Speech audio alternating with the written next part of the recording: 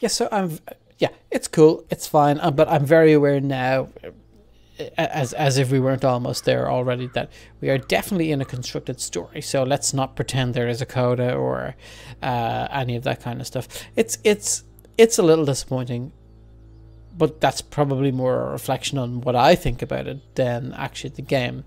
It's still absolutely amazing and intriguing, and over 1.5 hours in, I want to keep going and keep exploring. Thank you.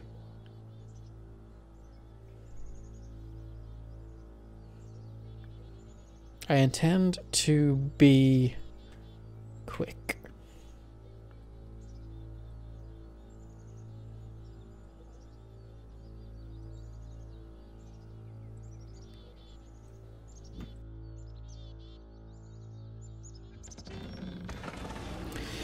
Okay, we got the press here.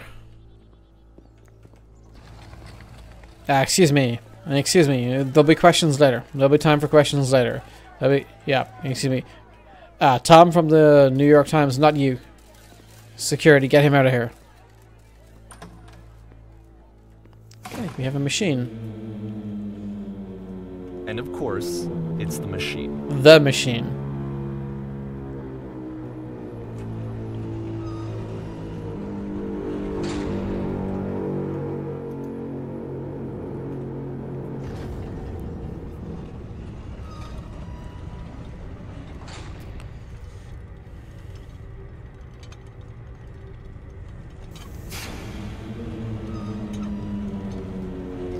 I guess the machine most likely represents how he sees game development. He's got to feed himself, he's got to pay his bills, he's got to do everything else, which means he has to conform to, you know, the contract or the job or the project that he has to work on. And does he feel like a part of the machine? Maybe it's more that the machine is the whole game development scene as it currently is for him. Here's the press.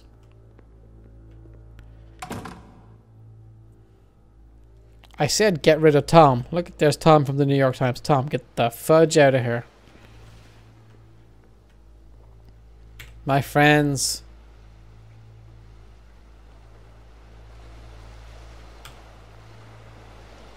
The machine is an illusion. Okay, well, maybe number one instead.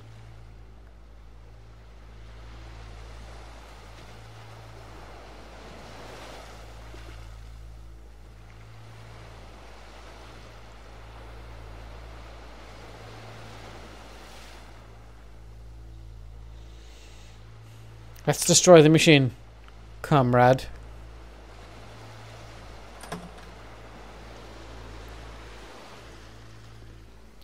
It's the stage again.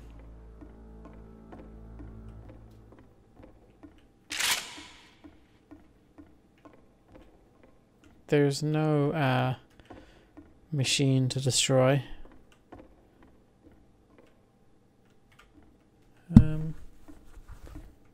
Okay. Remember, you can click to fire the gun. Davey, could I have had, like, 30 more seconds to figure it out? That's kind of...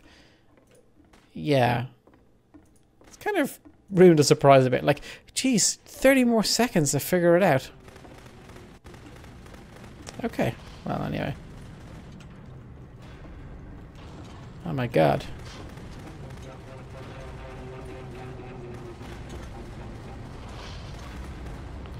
Oh, we can keep the stage. So now the work is becoming self-destructive. And I'll tell you, at the time that I first played this game, shortly after he made it, here's what I'm thinking to myself.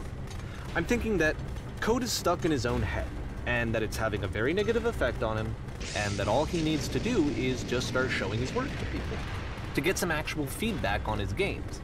It might get him out of isolation. And so, as I'm thinking this, I realize that I could be the one to initiate it. because it would never occur to Coda to start actively soliciting feedback, so what if I did it for him? Right. If he could see the difference it would make to have more actual conversations with other human beings, would that bring him out of his mental spiral? Would it give him confidence in himself? Would it bring meaning back into his work? Well, maybe you should ask him. Maybe you should ask him. You're his friend, rather than just submitting the games. Oh, we're falling. So I started showing Coda's work to people. I took this one, and the islands which you just played, the theater, the notes, the house cleaning game, and some of the prison escape games. I brought them to people that I knew and trusted. I asked their opinions. And the great part is that they really loved his games. You know, the point of it all was just to give him some external reference point, but they genuinely loved his work. There was nothing for him to be afraid of. That's a pretty simplistic interpretation of somebody who may be suffering from some social anxiety. And that's the only kind of unbelievable part in the story, is the not talking to Coda outside of the game. Can you see why I felt like this was the right thing to do? Because it's the thing that I always feel like I need, to be told that my work is good, that I am good. When someone really connects with a thing that I've made, when they see themselves purely in my work, there's nothing that feels better. And I got to give that very same feeling to my friend. I did something... I really felt like I'd done something good, like I was a good person. I felt like there was a friend who was in trouble and was unhappy and maybe didn't like themselves, and I could fix it. If I could give him this gift, maybe I could fix the problem. When they told me how much they enjoyed his games, it was the best feeling. It was the absolute best feeling. It made me feel so happy. So beautifully, beautifully happy. And the Oscar goes to Davy Reedon. So anyway, Coda finishes this game, and then really he just kind of takes off for a while. So this is June of 2011, and I didn't hear anything from him for several weeks, I guess. And so out of nowhere, one day I get an email, and it's got a private link to a new game of Coda's. This one is called The Tower, and to my knowledge, it's the last game that Coda ever made. So let's take a look. Let us take a look indeed, in a completely unscripted fashion, right, Davy? Also, it's funny the way Davy keeps referring to how he felt and how it made him feel, and spends very little time on what the benefit to Coda would be. Okay, let's take a look at The Tower. And this is where I have trouble saying anything meaningful about Coda's work. Because more than anything else, The Tower just feels distant. It feels like it's trying to distance itself from the world. It's a very cold game.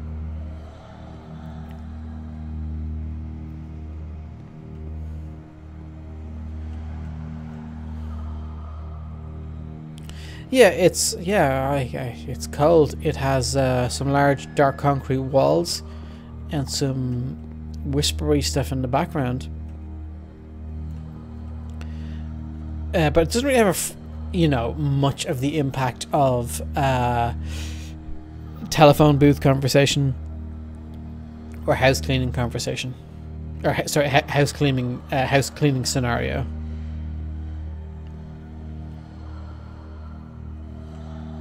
This room actually has a maze in it. Okay. Except that all the walls of the maze are invisible. And then every time you touch one of the walls, there's this awful flashing and noise, so the experience is really miserable. The game goes beyond not being meant to be played, it actually seems to despise the player for trying to play it at all. But I do want to show you the rest of the levels, so when you're ready to continue, press enter and I'll put a bridge over the maze. Okay, I don't think it despises the player at all. I'm not sure how you can draw that interpretation. And honestly, you're supposed to be this guy's friend, so if you could add that context, it would help. Otherwise, it's just a very, very, very, very, very, very difficult puzzle. But that is actually solvable. As you could see in the first few moments, I was starting to make progress and see that the maze probably went like that, and then somewhere out like that.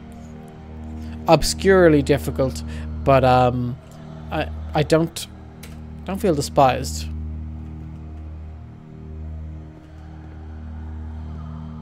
Oh, he's just dropped in a lot of wall sections. That's cool. I love the source engine. If there's any one overriding feeling from the game, it's like I need to get into the source engine and just try something. I mean, you just need talent. And to be fair, it's not like this is the first game that's needed some modification to be playable. Like the house cleaning game. You know, that one used to actually loop the cleaning chores and you just cleaned a house forever. I had to cut it off so that you could exit the house and the game would actually end. But that game had an idea that it was actually trying to communicate. What's the deeper idea behind the invisible maze? Well, I guess we shall find out. We've got a similar effect to the level where we remove the walls of the room. Looks like there's some extra stuff going on there. That MC Escher effect.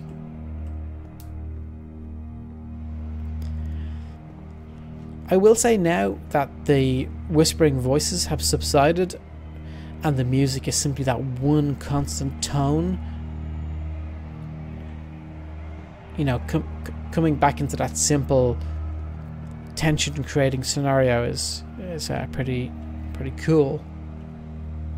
The only way past this challenge is to randomly guess the 6-digit code. Like the invisible maze, it's frustrating to me, because it's the opposite of everything else that Coda has made. It doesn't encourage thought or engagement. It doesn't ask anything of me, except a lot of my time. If I could have reached him during this time, then maybe I could have asked him, but I couldn't. I still don't really understand why this is here. I'll put the code on the ground for you here, though, so that we can move on. Well, obviously this, just like the maze before, represents a barrier. It's a barrier to entry. Coda doesn't want, as we can see here from the maze below us, doesn't want anybody to come in here. And we've seen portions of Coda's games in the previous levels where some of his innermost thoughts and feelings are written down to see, and maybe he never intended anybody else to see that, and maybe we shouldn't be seeing it. And I hope that, you know, Davey has permission to do all of this stuff. There's even kind of some copyright questions as well when you think deeply about it, but we'll crack on. But these are all just simply barriers to places where Coda is keeping his thoughts. Makes sense to me. Okay.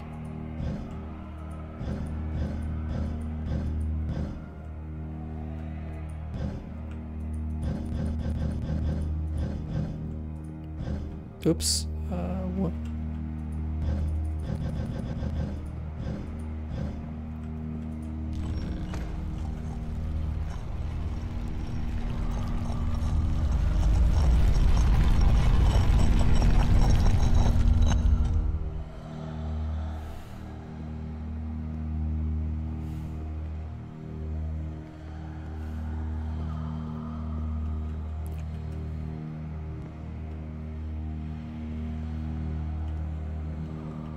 The switch to open this door is actually on the other side of the door, meaning that it's literally impossible to solve from this side. So even if you somehow brute forced your way through the first 2 challenges and you got to this point, there's actually just no way to progress. And it's scary for me, the idea of Coda cutting himself off entirely, just saying, you know, that's it, that's the end of the conversation, not giving me any way to fix the problem. Yeah, but I feel like a failure, I guess, when I can't fix the problem. Yeah, but Davey, it's not about you. I can open this door for you, so let me do that. Thank you, but this is not about you, okay? The first 2 items were barriers to even getting to her. This is a door that it's actually impossible to get through without hacking the game. Everything is telling us that this game, like all of the games, I was going to say many, but all of the games we've seen are receptacles for Coda's thoughts, his fears, his anxieties, whatever you want to call them. And that many examples in the past have shown us that it was impossible or very difficult to get to see those areas. We couldn't even go up the stairs in like the 2nd level without a hack. Many times we couldn't go anywhere without a hack. So it's quite obvious that these games are designed to stop us from seeing some private thoughts and moments. So I'm not even sure that we should be doing what we're doing right now.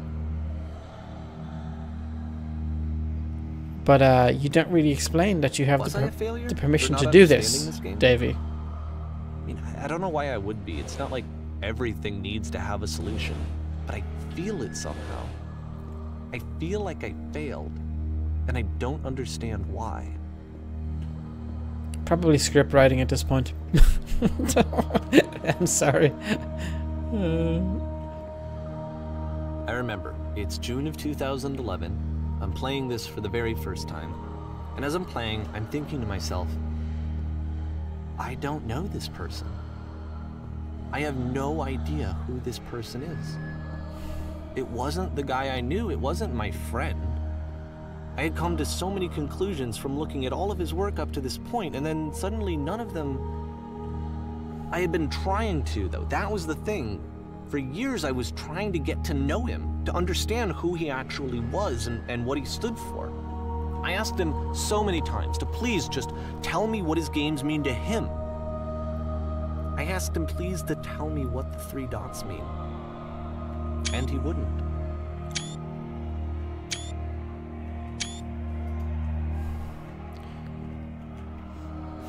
Probably, you know, inviting him for a beer and maybe having a chat could you know, hey, this is Ireland, it works for us, but, you know, replace beer with coffee, noodles, classical movies.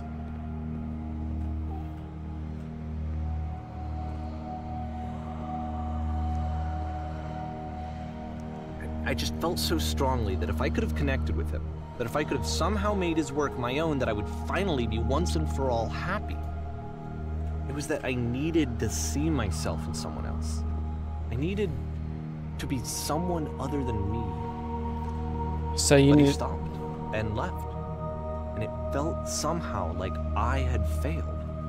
So you needed to validate yourself through helping someone else. Surely the reason to help someone else is just to help someone else.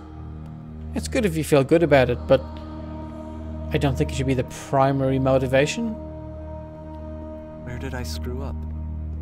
Davey, I don't know. Probably on the script writing. Maybe on the voice acting. I don't know, man. But you screwed up. I'm the reason that you stopped making games, aren't I? It's because of what I did. I poisoned it for you.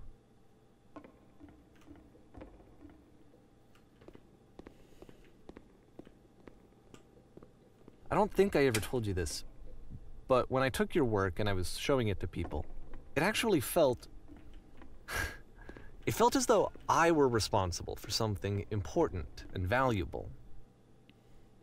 And the people who played them, they treated me like I was important. They really listened and cared about what I had to say.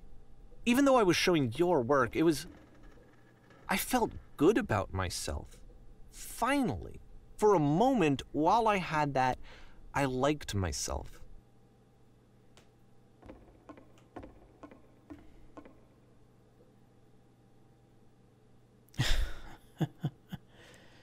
So in this story, it looks like that Davy is getting more from the experience than Coda. And I think that's been apparent for a while as well. Like, please stop adding lampposts to them. This, you know, figurative end point to the games.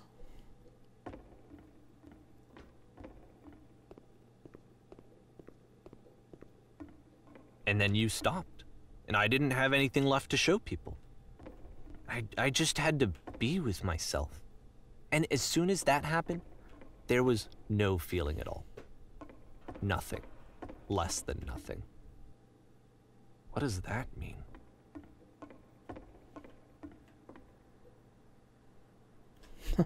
Well, this one phrase here kind of sums up what I've been feeling for quite some time in the game as well. Now, I'm not disappointed that it's not a real life story. I don't think it is anyway. If someone wants to prove me difficult, prove me different, prove me wrong, yeah, let's write that down as an edit point.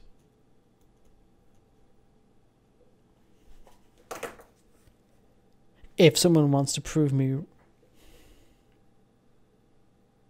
Yeah, this phrase here sums up the feeling that I've been having for quite some time now about the game, is that Davy gets more out of this than Coda, and that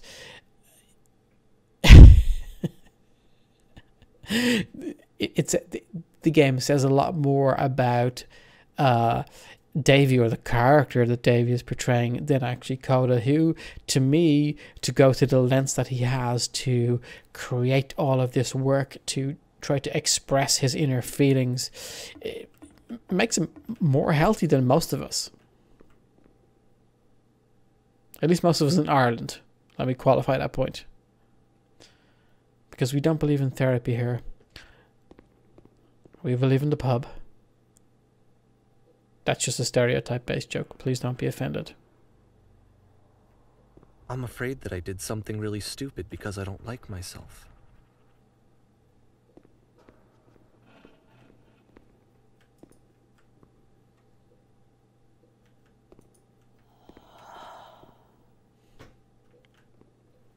That's why I'm releasing this collection of your work, is because I haven't been able to find any other way to reach you. I've tried everything. And so a part of me has hope that if I put this compilation out into the world, and if I put my name on it, that maybe enough people will play it so that it'll find its way to you, so that I can tell you that I'm sorry. I know I screwed up. If I apologize to you truly and deeply, will you start making games again? Please. I need to feel okay with myself again. And I always felt okay as long as I had your work to see myself in. I mean, is something wrong with me? Because I know that I did an awful thing, and I'm doing it again right now. Like, I'm showing people your work, but I can't stop myself from doing it. That's how badly I need to feel something again, like I'm an addict. There has to be something wrong with me. Can I apologize? What if I tell you I was wrong? Will that work? Will that fix it? I don't know. I don't think it will, but there's nothing else that I can do. Just tell me what you want. I'm sorry. I'm sorry. Please, start making games again. Please help me. Please give me some of whatever it is that makes you complete. I want whatever that wholeness is that you just summoned out of nothing and you put into your work. You were complete in some way that I never was. I want to know I want to know how to be a good person. I want to know how not to hate myself. Please. I'm fading, and all I want is to know that I'm going to be okay. Can we get that second Oscar? Start polishing it, please.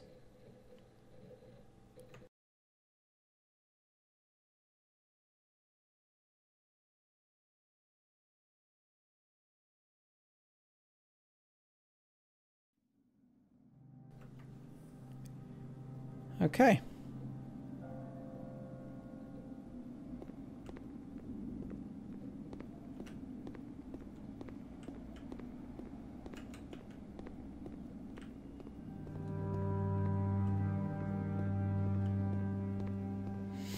Here's the train. More love, more praise, more people telling me that I'm good. Always more. It's like a disease. Solution.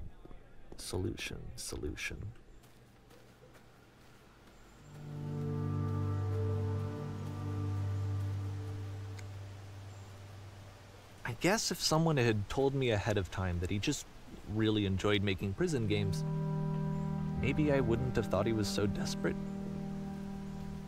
I wouldn't have told so many people that he was depressed. Or have you had a conversation with him? Maybe he just likes making prisons. Plot hole, if you had a conversation with him. Sorry to keep pointing it out, but it's a pretty significant plot hole, I think. Hugely enjoyable experience, Even now, though. the disease is telling me to stop. Don't show people what a shitty person you are. They'll hate you.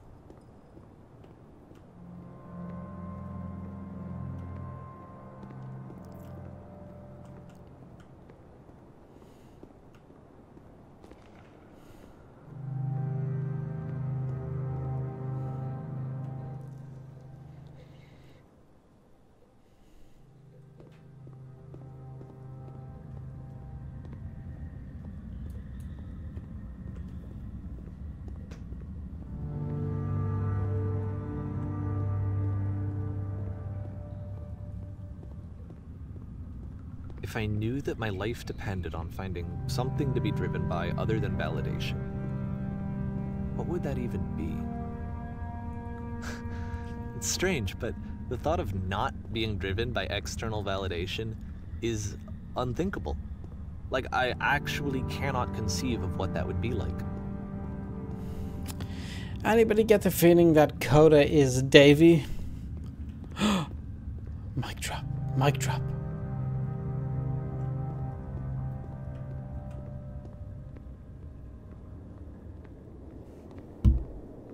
What now?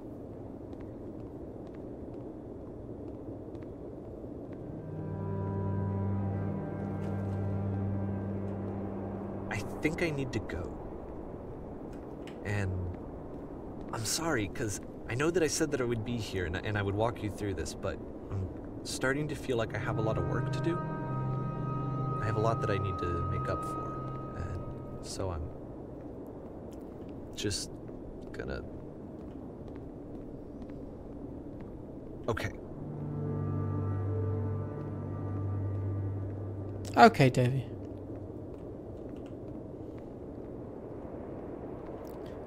I mean, slightly pretentious, slightly.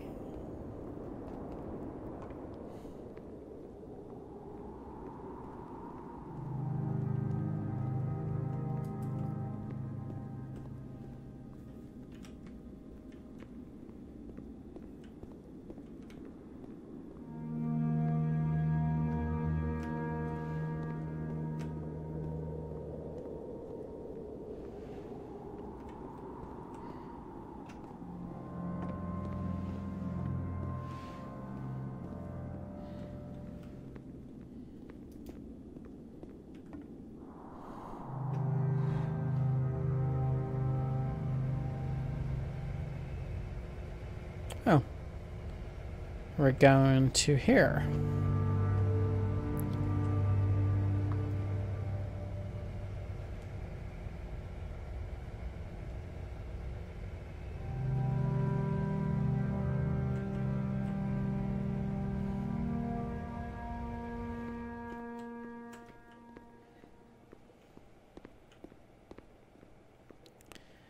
And we're back here.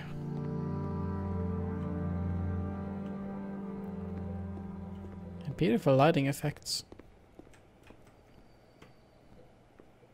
We can hear birds singing.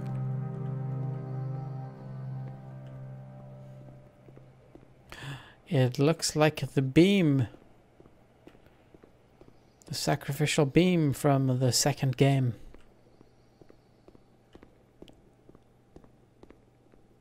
The only sounds we can hear are the echoes of our footsteps, some birds singing, and now some kind of ominous thunder.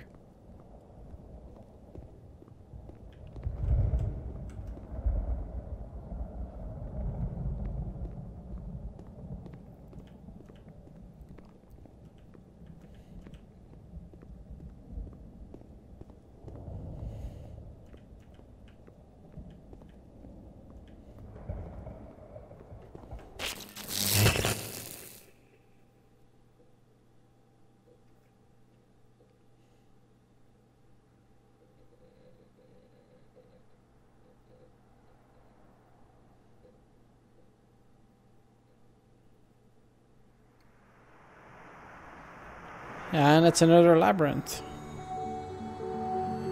However, this time we can't see any end to it. We can't see any way through it.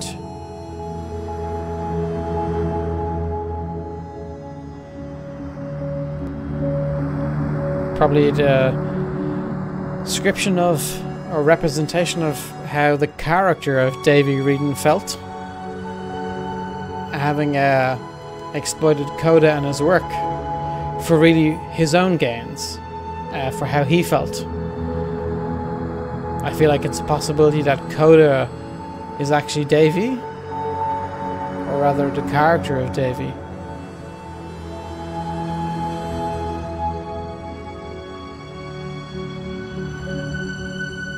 It was a beautiful, touching game. I really enjoyed it from start to finish. My 2 and a bit hours have been very enjoyable. Turn back. If any art can help you to think about yourself, that's pretty impressive. I'll stay quiet now for the end song.